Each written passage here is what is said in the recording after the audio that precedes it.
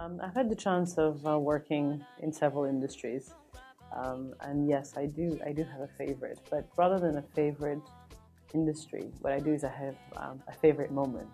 And for me, the favorite moment in any project is really when we start with an idea, we believe in that idea, and we try and find ways on how to build it. How do we put a team together? How do we find funding? How do we get people to believe in our ideas? We try and share the ideas with our cousins or with our friends, and nobody believes in us. And there's this moment that's really a truly magic moment in any organization where the team is very, very passionate, and that's really when you start building the beginning of your corporate culture, of the culture of that company that one day can be a great company. And whatever industry I've been in, for me, that has always been my favorite moment.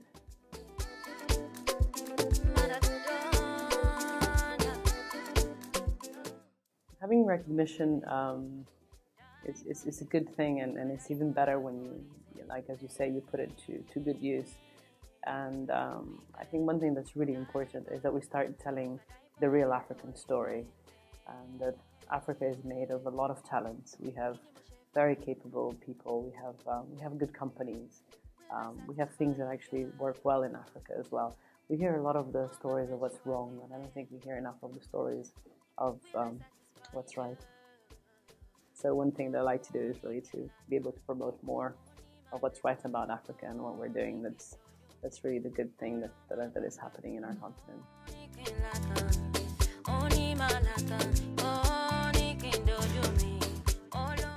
I have to say I'm extremely passionate about where I come from. I'm very, very passionate about Angola. Very passionate about Africa in general. I have not been able to travel to all the countries. I know Southern Africa probably more than I know Eastern Africa or Northern Africa.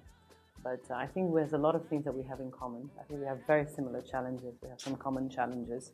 We definitely are different individuals. We have different cultures. We have different legal systems. We have different languages. But we do have some common challenges that I believe that if we address them and if we start sharing those experiences, if we share lessons learned in Angola with lessons learned in Botswana or in Nigeria or in Ghana, and we manage to create these platforms, we will be able to get excellence. And that's really what we want. We want a culture of excellence, a culture of merit, a culture where young people are given an opportunity to get a good job, and then with that good job they're able to buy a house and become a homeowner. And once they become a homeowner, they're able to educate their children and send them to good universities. You come to me with him. As Africans, we can play a role anywhere we live.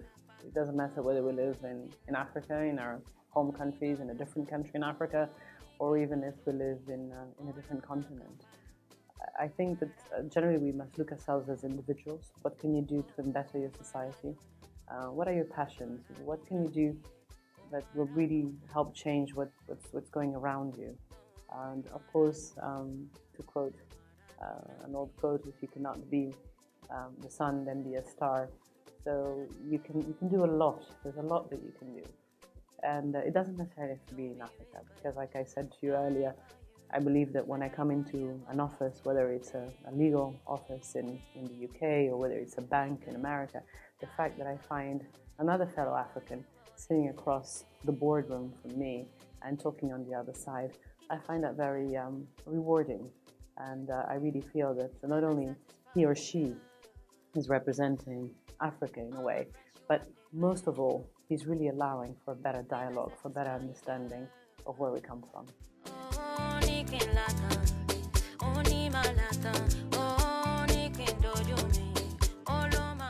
Well, in Africa today, we have some immediate challenges.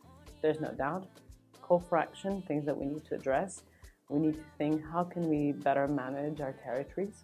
We have growth, human population, human density, that we need to address. How are we going to better manage our territory? How are we going to better manage our land?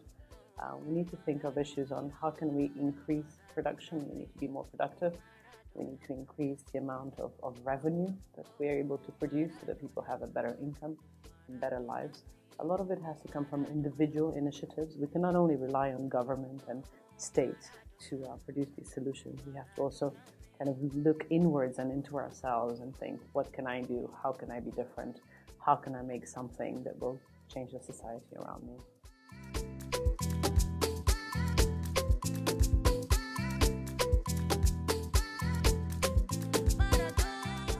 I think it's a great theme. In fact, when I read the theme of Build for Africa and African Solutions for Africa, I thought that was a really good theme.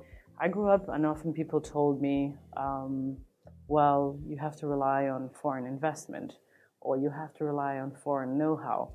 Oh yes, you don't know how to do that, but you can wait because someday some person will come on a boat or on a train or on a plane and will bring you the solution. And I think that's not the case. I think there's a lot that we can do.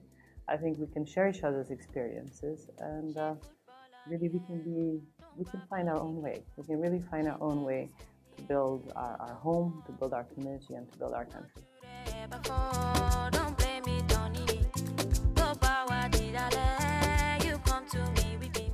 Well, to the diaspora members in particular, I would like to challenge them to come and visit. Choose any country in the continent that you haven't been to before. Come and visit and come with an open mind.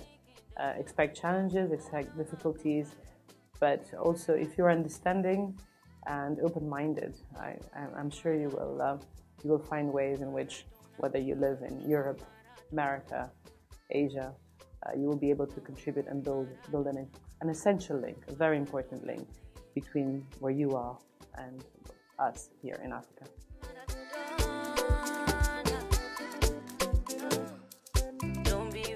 Well, dream is it's a big question.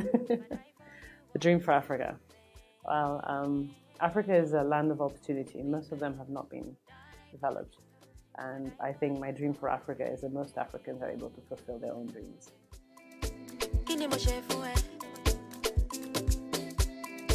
Will I satisfy?